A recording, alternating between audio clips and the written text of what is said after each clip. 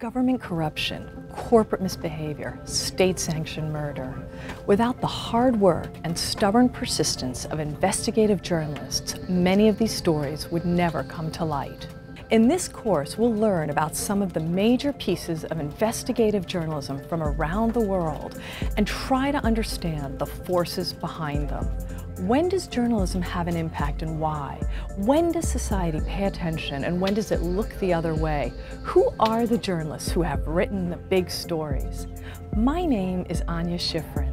I teach and write on media and economic development. Before coming to Columbia, I was a journalist working in Europe, Turkey, and Vietnam. In this course, we will examine the big stories and learn about the exciting changes that have transformed journalism.